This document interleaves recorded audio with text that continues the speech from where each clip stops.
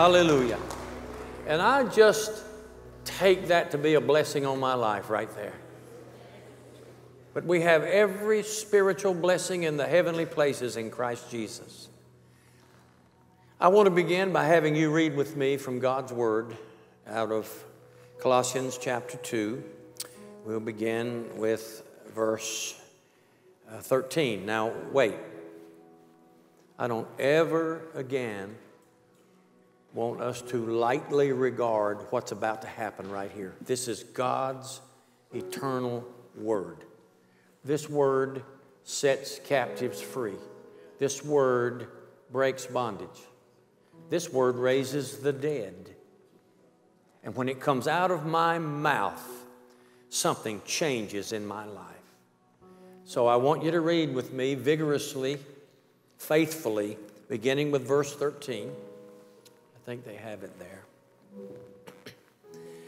And you, being dead in your trespasses and the uncircumcision of your flesh, He has made alive together with Him, having forgiven you all trespasses, having wiped out the handwriting of requirements that was against us, which was contrary to us.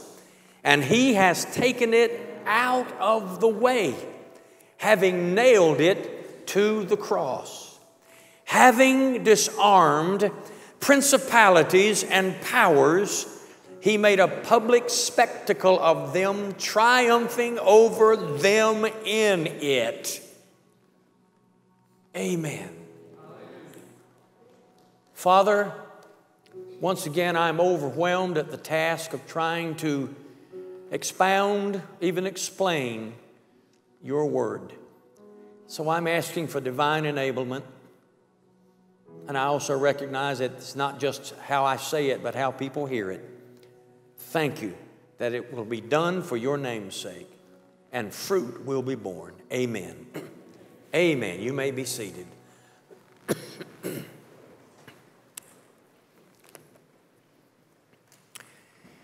And before I get to that, I want to read from Psalm 112, really 2 verses, just 2.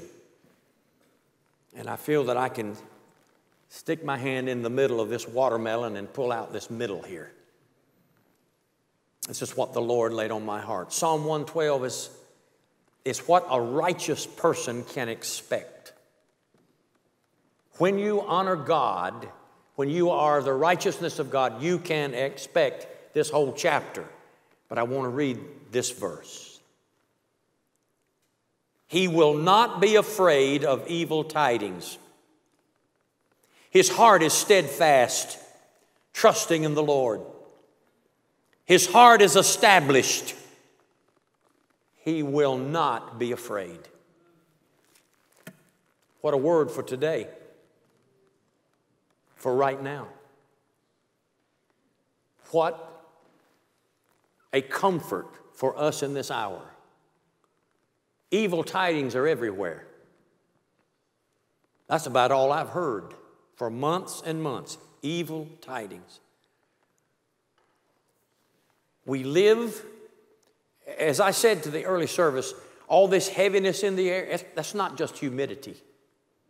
There's a spirit of fear that has gripped this nation. We are breathing that spirit of fear and anger. Our world has become fearful and angry. And that's a perfect storm. This book tells you and me, I'm not preaching to sinners today. I'm preaching to my brothers and sisters. And this book tells us how we are to deal with these evil tidings, that when we trust in the Lord and remain steadfast, bad news doesn't bother us. But we're living in a very fearful day. I don't want to go into statistics I've heard. I don't want to expound on any of that. I want to be as simple, as concise as I know how to be this morning. Everywhere you turn, people are afraid. They're afraid of the next announcement, the next restriction, the next prohibition, the next mandate. They're afraid of what's going to happen at school, if there is going to be a school. People are afraid what's going to happen downtown, uptown, everywhere. And with that fear comes this sense of, I have to defend myself. And anger comes to the fore. We have been privileged by godless media to see everything that's wrong and bad multiplied. And we become angry ourselves. We've seen things blown out of proportion and lopsided reporting. And we find ourselves angry. And I told my staff last Tuesday in a prayer meeting right in this building, this is a very important Sunday coming up, August 16th, because the people that left 22 weeks ago won't be the same people that will be back today. Because we will have been through a pandemic and are still going through it, and we will have seen images and things that have incited all kinds of emotions and fear that have made us angry people about something. And that is what we will live in. That will be our atmosphere if we don't realize something. And I've come to tell you this morning that there is an answer. There is a solution for the fear and anger that is permeating our world. And that answer is the cross of Jesus Christ. That is the answer, the solution that will put everything in perspective. But more than that, for us, it reminds us that Christ alone is Lord of this universe and of this world. That He is totally sovereign, He is in charge. Satan is not, the government is not, people are not. Jesus Christ is Lord. And He's Lord to the glory of God the Father. And He's over this situation and He understands everything about it. But until we get back to the knowledge that the cross is the solution to every problem we face and the answer to life, we will breathe their air, talk their words, and express their emotions rather than what Christ has done for us. So what is the cross? The cross is where God settled the issue for Himself for eternity. He didn't just save me from my sins, but He reconciled His world back to Himself. This is bigger than me just kneeling in the altar and getting saved. This is about the God of all creation, the mighty everlasting God who has now made provision to reconcile His world back to Him that was tainted by sin. It's to jerk it out of the control of Satan's hand, who momentarily took it because Adam and Eve sinned and death came in and started to reign. But here's where the news gets good. You see, until Jesus died and rose again, death was the bad boy on the block. Death was the biggest tool that Satan had. He intimidated people from the beginning with the fear of death. But the writer of Hebrews says, Jesus Christ has delivered those who through fear of death were their whole lifetime subject to bondage. And having broken the power of death, He has set us free from worry and fear. Let me explain to you just for a moment, the best I know how, what happened on the day that Jesus was crucified. You have to see that Satan mustered all of his hellish ideas, his vengeance, his vitriol, his hatred for God.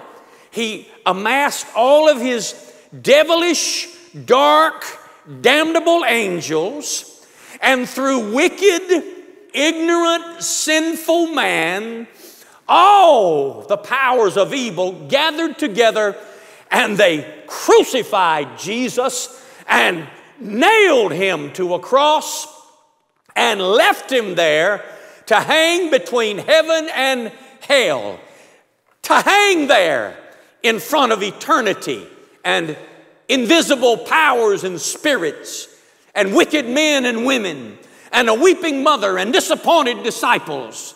There he hung. You have to understand this verse now in a different light.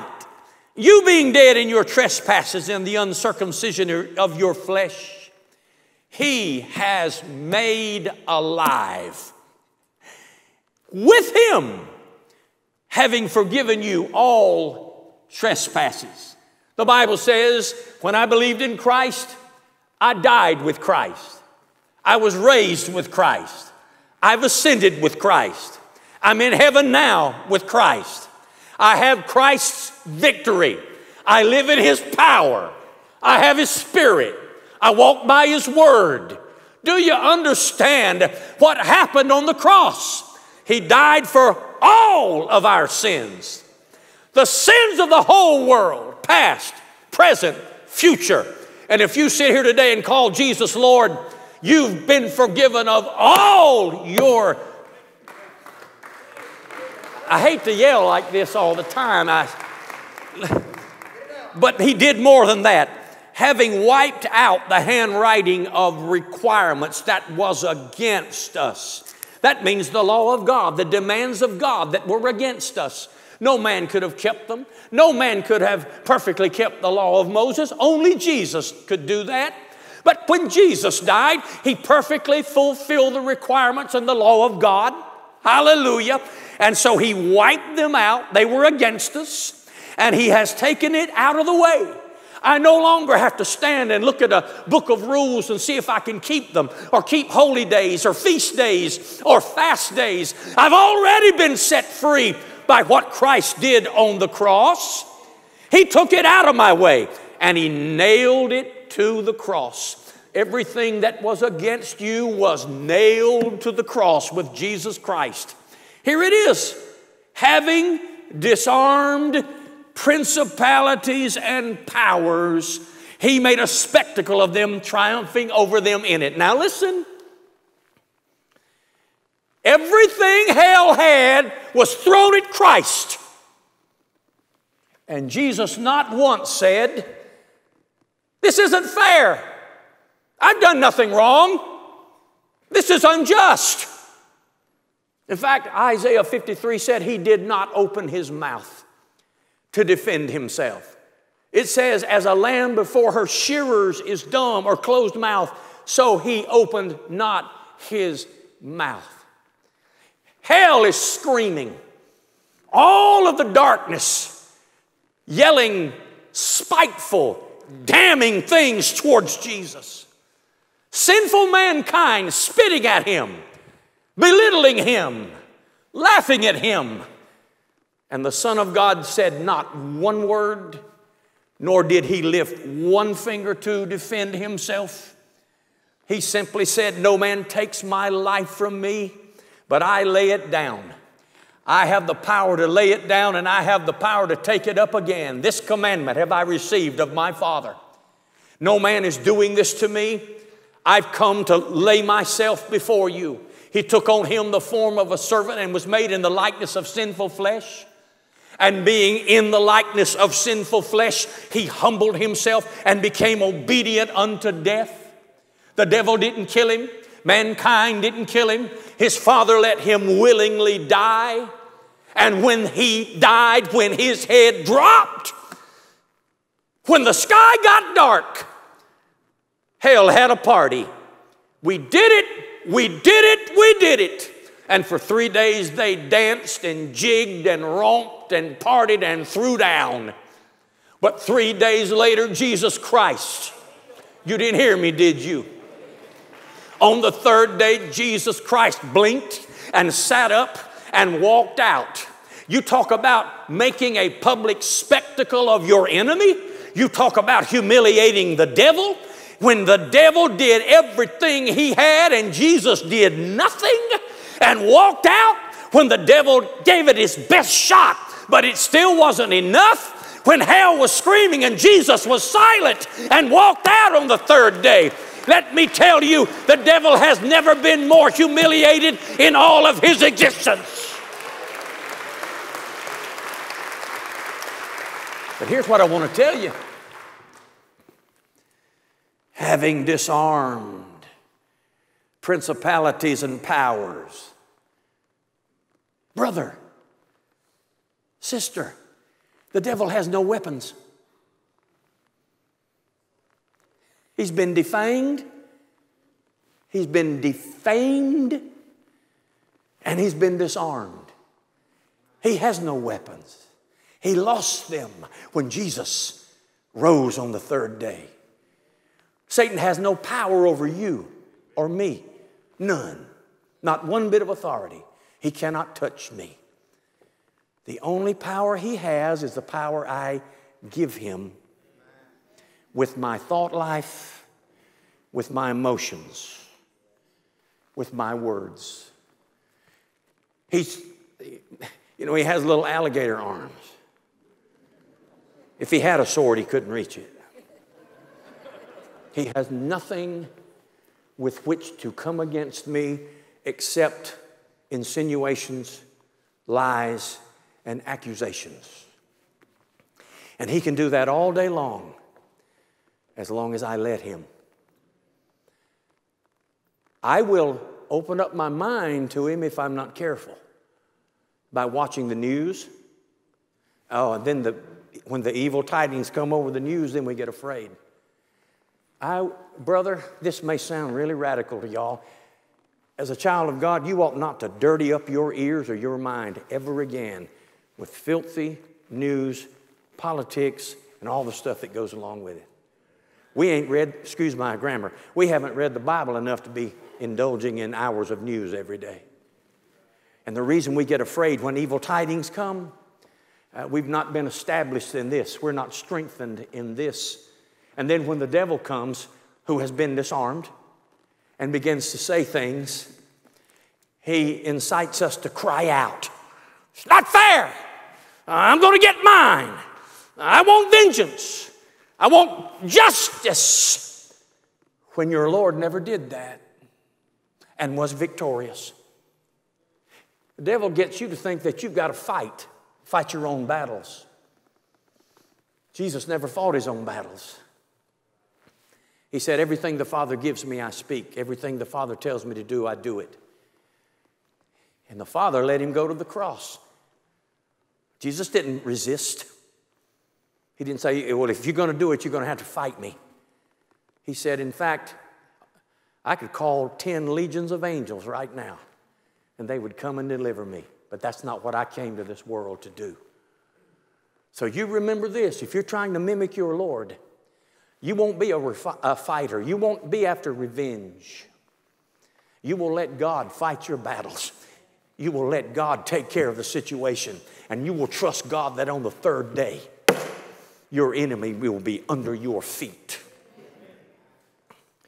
Well, I read this the other day. The Spirit spoke to me about it.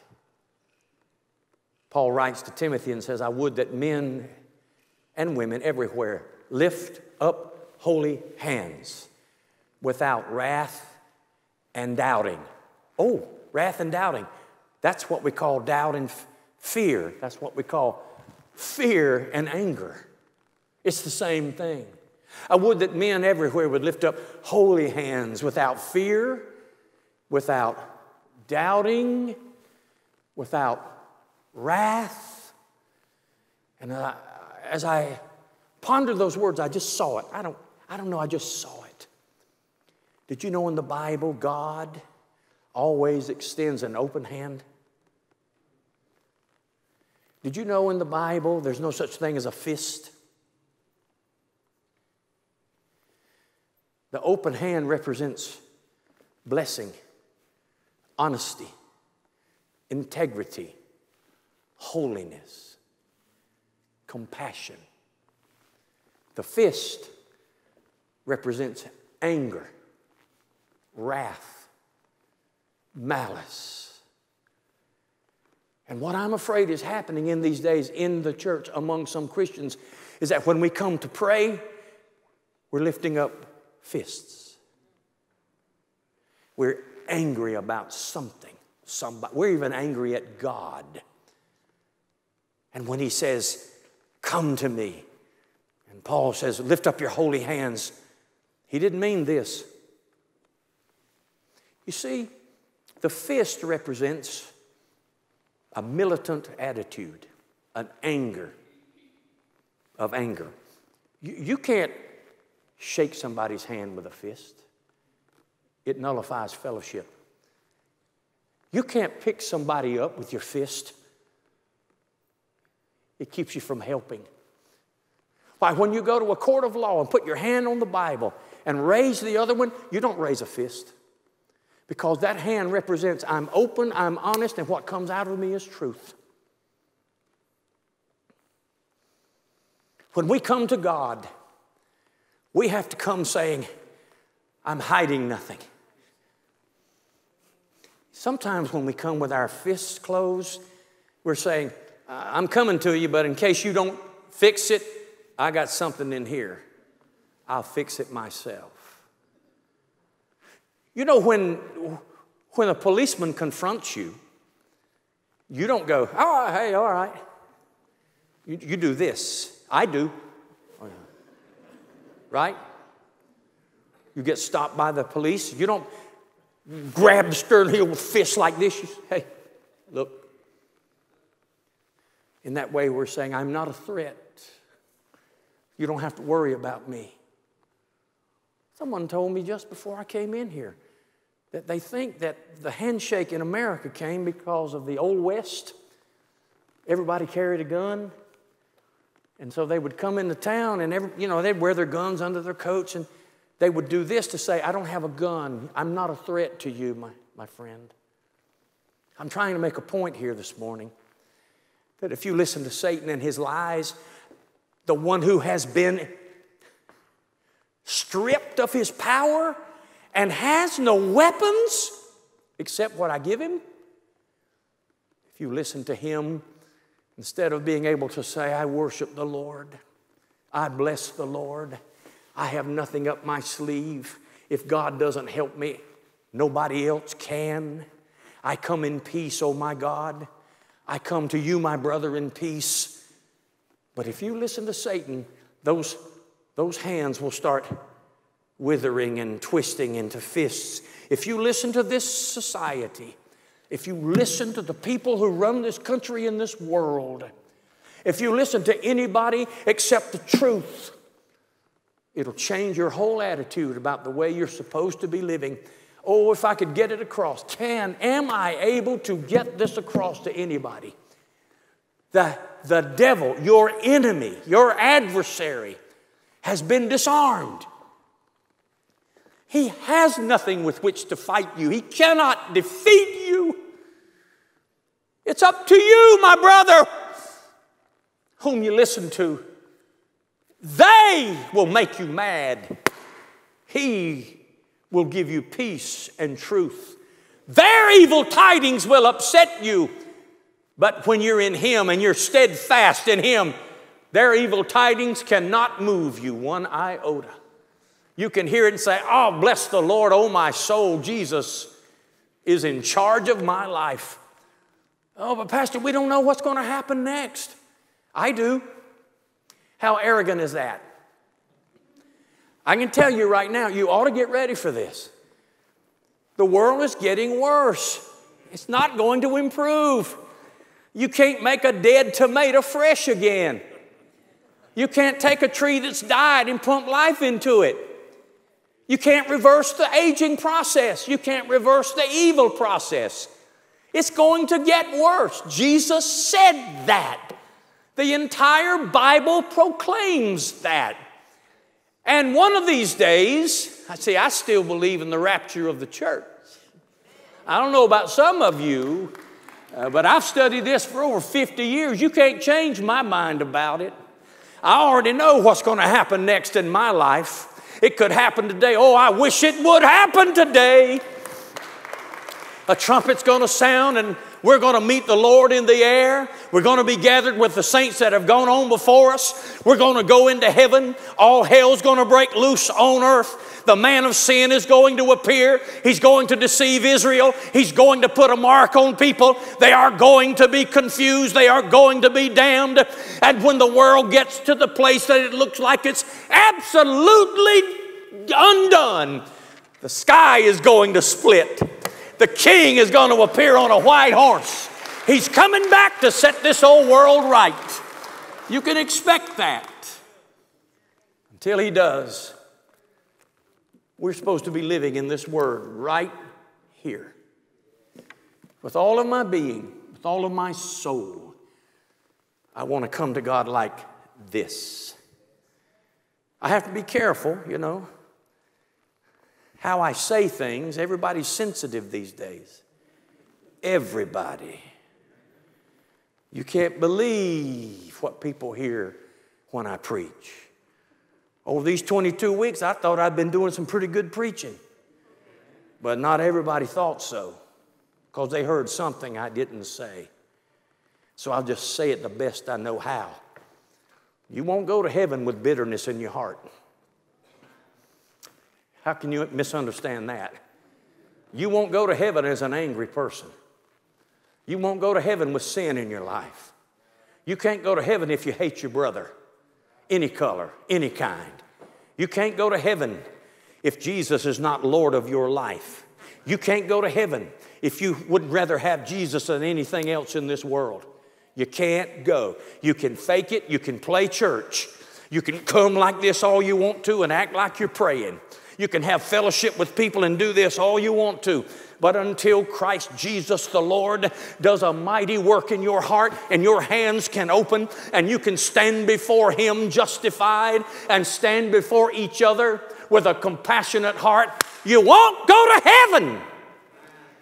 But if you kneel at the foot of the cross and you ask Him to forgive you and cleanse you and change you, that's exactly what He will do. He's already made the provision for it. All you have to do is believe. Forget Satan. He's defeated. Just don't let him have any influence in you. Keep yourself pure before the Lord. Keep your mind on Him. Whatsoever things are pure and just and holy and good and have a good report, if there's any virtue, if there's any praise, think on these things, and the God of peace will keep you until that day. Can I get an amen?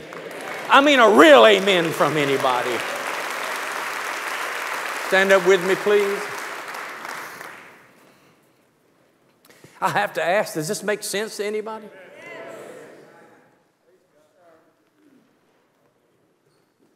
Does this make any kind of sense? Folks, we are living in the last days. Jesus is coming. I'm desperate. I'm convicted. I'm convinced. Now I got a couple of minutes I can expound here. I've already told the staff and I told the council in a prayer meeting. I am fully prepared to lose people now. I am fully prepared for people to be dissatisfied with the fact that I'm only preaching Jesus and the cross. I will never preach another thing. I will never preach what you want me to preach, whoever you are. I will never preach to make you happy. I will never preach to keep you coming. If you come here, they're going to sing about Jesus, and I'm going to preach Jesus Christ, Him crucified, buried, raised from the dead, and coming back again. That is what you're going to hear. So I would ask you today, as we close, let's lift up our hands. If you can you open yours? You don't have a fist in one of them, do you? If you do, ask Jesus to help you right now. Ask Him to help you to open it wide so you can stand before Him naked, accepted, faithful. Dear God, we come to you again. We recognize that it is so very easy to become influenced by our surroundings. And the death that's in the air, we can start breathing it and give off the scent of death. The confusion and the depression, it's all around us. And as we take it in, Lord, it's so possible to have an aroma of death. But I pray this morning that we will begin once again to understand that we are to breathe the breath of God, have the life of God in us, the Word of God abounding in us and bearing fruit in us. Let it happen, Lord. Let us crave holiness, righteousness, peace. Let us recognize you didn't die just so people could get their way. You died and rose again so you could be glorified. People could be set free from everything that besets them. And so, Christ, with open hands, we say, bless your name, bless your name. Bless the Lord, O my soul, all that is within me. Forgive us of our sins, of our transgressions, of our iniquities, of our rebellion, of our hard-headedness. Forgive us, Lord. Forgive us for any root of bitterness or anger that we have in us. Set us free. Deliver us from that which would enslave us, O God. May we walk in the love of God, and remember, love never fails. We count it done in Jesus' name, and the whole church said amen. Thank you for joining us. Thank you guys for coming. Remember, next Sunday, we'll do it again, God willing. You got to go online and register at 10 o'clock in the morning. And it starts at 10, okay? But I want you to leave in peace. Leave knowing that He abides. And that if the trumpet were to sound right now, you would go to meet Him. How many of you have that hope? Do you have that hope? Let the words of my mouth and the meditations of my heart be acceptable in Thy sight. O Lord, my strength and my Redeemer. Amen. Bye-bye for today. We'll see you next time unless Jesus comes.